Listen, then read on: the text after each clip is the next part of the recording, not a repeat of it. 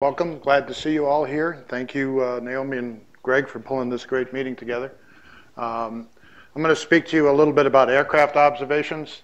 Coming from Miami and having spent about 30 years flying in hurricanes and collecting data, I want to talk a little bit about the inner core data that Chris so nicely brought up and how we deal with that. And really, I think I'm going to speak not only from the NOAA hurricane research perspective, but also from the HFIP perspective. Bob and I are kind of the only reps of the leadership of HFIP here, so we're very interested in this, and we're very glad to see HWRF coming out. You've heard a lot about HFIP off and on. I'm not going to talk to you much about that. I think we had some nice overviews of the objectives of HFIP and what we're trying to do. I want to talk about how HFIP interacts with what we've always been doing. Well, not always. For a long time, we've been doing about 50 years in hurricane research. And in particular, I'm going to talk about how we're trying to blend the traditional hurricane research activities, which were mainly around OBS, analysis, database, and instrument R&D, some statistical dynamical that you heard about from Mark, and then the advances of operational models that have been going on at EMC for years, and how in the HFIP realm, what we're trying to do is we're trying to accelerate a lot of that stuff to reach these very daunting objectives, as James put it, for improving particularly intensity forecasting. And where we're going there is experimental models. You heard about that, both from the HRH talks and all the great model talks we heard yesterday. But looking at data assimilation techniques that Sharon did, and again, looking at OBS system strategy and analysis, how are we using all these OBS, how are we going to get them all in there, how are we going to make the models respond, if they can, to this, and then use the data also as a model evaluation tool. I think that the real way that we're going to make success in HFIP is by getting the OBS people and the modeling people looking at the same thing. No more modelers talking to modelers and doing what they do. No more observationalists doing it and saying, no, the models don't see what I see. We got to work together. And I think the data assimilation systems are really where the glue is going to happen. The example I think is a great example is what Mark showed about how you are mapping the model attractor onto the satellite OBS attractor and seeing how bad the model is doing the microphysics and the satellite imagery. The same thing has to happen for all of our OBS systems that we have out there. And I think this is a great opportunity for us to do it. And I think these partnerships that we've forged in NOAA, I hope will, through HFIP, will bridge out into the research community, and this will be an opening to this discussion. So I want to look, for the student purposes, I want to talk a little bit about what we do in OBS. You've heard a lot about modeling. You've heard a lot about data assimilation. What do we know about the inner core? Well, most of what we know about the inner core comes from NOAA field programs, and some of the NASA ones and the NOAA ones, and our joint NSF ones. But NOAA, for years, for 50 years now, has been going out and flying in the storms. We have 3 aircraft. We have 2 P3s. We have a G4 high-flying aircraft. We can do in situ data, wind, pressure, temperature. We can even do microphysics and aerosol if we put the instrumentation on the plane. We have expendables. You've heard about dropsondes. We also have ocean probes. Nick Shea will talk a little bit more about the ocean today. And then we have a lot of remote sensors. The ones I'm most familiar with are the Doppler radar, a step frequency microwave radiometer. These are all measuring wind. This year we're going to have a Doppler wind LiDAR in partnership with ONR. We have what is WSRA scanning? It's wide scanning radar altimeter. Right, but it's basically a radar that looks at the sea surface and gives us waves. We have a scatterometer and a profiler on board the plane. And now we're starting to dabble with UASs. NOAA has bought into the Global Hawk at NASA. We are looking at a Coyote, which is a small deployable UAS probe. We've flown aerosondes. So we're bringing all these tools to the fore. Now, up until now, most of these OBS have been going into diagnostics or into simple tools for the hurricane specialists. As Sharon pointed out, data assimilation and getting them into the model, if we're going to make improvements, are the key. Now, how can we, what do we use these tools for? Sharon talked about large scale. We use the G4 primarily with dropsondes to fly around the vortex and to sample its environment. We've gotten good performance improvements through our operational models in this for track. But this is, again, not the inner core data. This is looking at the environment of the storm. But we've been able to do a lot in improving the track with the model improvements, the data assimilation improvements, and adding these observations. And this was a good interaction that happened over the last 15 years, as you saw from yesterday's plots with the track forecast improvements. All of these things were going on at the same time. So that a lot of this stuff has been feeding off. And that's really where HFIP is taking its ideas from for the inner core. We've had model improvements, data assimilation improvements, and OBS improvements, but they all work together. And the challenge is, how do we do that in the inner core? Now, what tools do we have to look at the inner core? Well, we've flown the aircraft for years in patterns like this. This happens to be Katrina, where we just do figure 4 patterns in the core. And we get flight level data. Now, that's useful because it's one level, but it's wind. But the innovation is we can add Doppler radar to it. And by flying these patterns, the Doppler radar is a radar mounted on the side, gives us a full 3D snapshot of the storm like a CAT scan. And so we can get a full 3D wind field. This happens to be an analysis we do in real time on the aircraft. We do all the quality control. We produce analysis on aircraft, and we ship them down to NHC. Taking that innovation, we can also start to provide data for data assimilation. Also, the Doppler radar gives you full vertical structure, too. This is a vertical cross-section through the storm on that same flight leg. You can see the eye wall. This is the tangential wind structure. This is the secondary circulation, the radial wind and the vertical wind. Because of the Doppler is giving you a full three-dimensional scan, you can get a lot of information about the three-dimensional structure of the storm. Also, we've been developing new techniques to look at things that we need for model development. This same scanning strategy, what you saw with the mean analysis, okay? If you look at that and say, okay, if I want to look at turbulent structure, what's the variance? And when you look at the variance, you start to get some really interesting information. We'd heard a lot yesterday about the boundary layer rolls and the boundary layer structure and turbulence from George and Rich.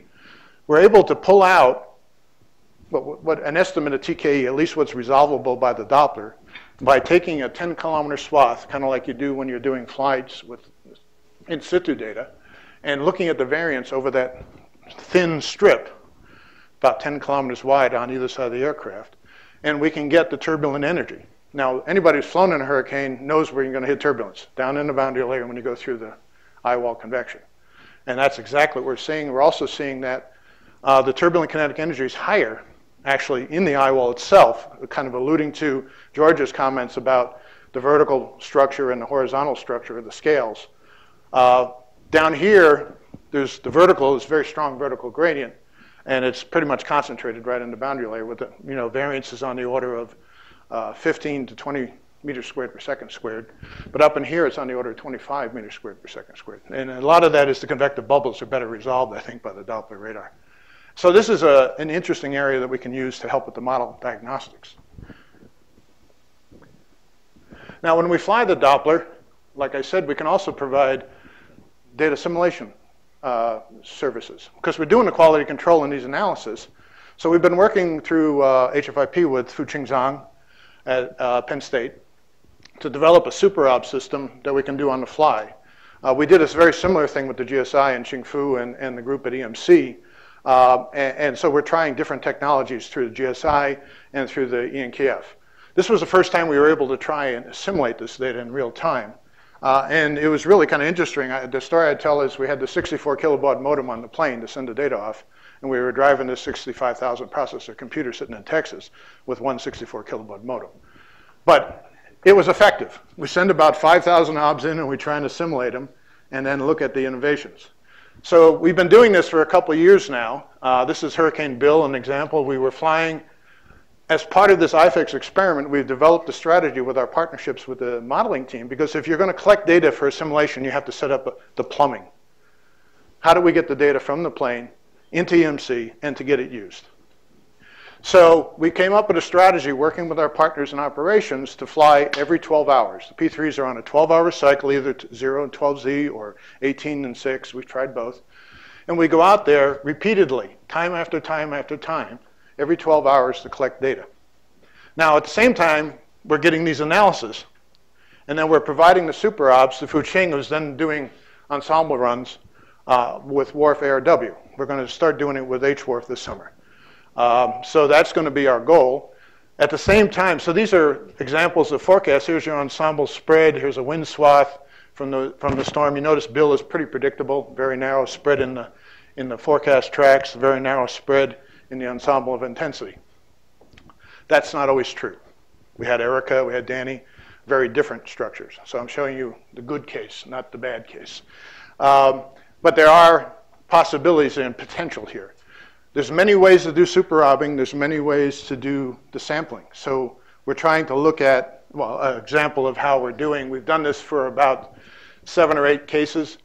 And we're always seeing when we have the Doppler, when we're assimilating data, which is the red bars, we get better performance than we do if we don't assimilate the Doppler. Of course, that's with GFS. So this is kind of a cooked system. But we're showing that there is innovation coming from the intercore data, at least in this situation.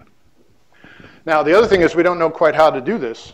So we're looking at observing system strategy type experiments to assess the ability to assimilate Doppler in different situations.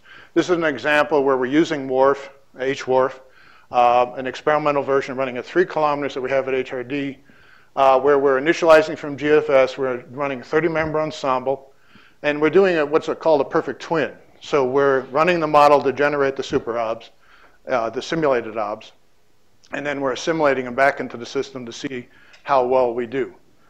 And so we're developing an OSSI capability, and here's the innovations. Here's your control without no data assimilation. Here's your nature run, and this is where we're trying to get, this is what we get from the innovation. And this happens to be pressure, so the control without data assimilation is 1,000. The nature is 984, and we were able to get 990 using it. And so we're playing with the different data assimilation strategies and looking at the sampling and how we can better get at a better wind field. And here's your wind.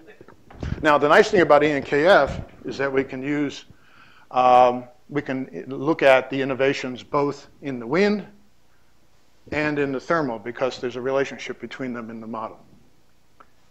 Okay, Naomi is standing up, so I'll move on. You're going to hear more about this from Nick. I don't want to take too much time. I'll skip over this. I wanted to mainly get the Doppler out there. I think a critical thing that should be mentioned, I said it already, is that really where the innovation is going to come, you heard about all these runs, these model runs. How are we going to digest all this information?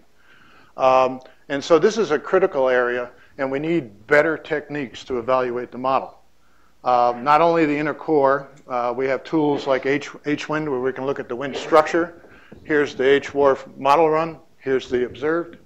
You can see there's a lot of difference in structure already. The storm's too big, too broad, too strong.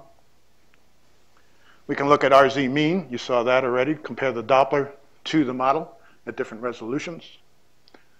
And then we can look at convective structure through the CFADs and look at the different variability of the convective variability. The other thing is, of course, how do we bring these data sets together? We have model data sets that are 3-dimensional cubes over huge volumes. We have OBS that are simple little puffs. How do we bring these data sets together to look at them in a common framework? So we got to look at visualization. And the idea I have is something where you'll see something like this, where you could blend on the same scale the flight level data and then bring in the model data and do a direct comparison with them in a georeference format so that we can actually get some innovation from the model OBS. Last thing I want to close with is what's happening. You're going to hear about a number of field programs right after my talk. In 2010, we have a major one coming up. You're going to hear about GRIP, the Genesis and Rapid Intensity Process. You've already heard about IFEX. We're going to merge or collaborate with the NASA folks. You're going to hear that from Scott. We have the Pre-Depression Investigation of Cloud Systems in the Tropics, or PREDICT, that Chris Davis and Mike Montgomery and a number of other, Lance Bozard and Andy Heinsfield are running. And we're bringing a number of assets. What we're trying to do is map these onto HFIP objectives. We want to get the most out of the bucks. And I'll end up with the key to the success, I think, is partnership. On the NOAA side, we've gotten the research community. We're taking advantage of all the assets we have in NOAA to work together with operations. in a very close coordinated contact, and we're bringing in our other federal and academic partners into this collaboration. We're using a more integrated access and support of the test beds. You heard about DTC, which we're at, JHT and JCSDA. Blend traditional hurricane research with the new HFIP activities. And then I think a key thing is this manpower diversity, that we have this huge diverse community that we can take advantage of and take that diversity to add to the total. Thanks.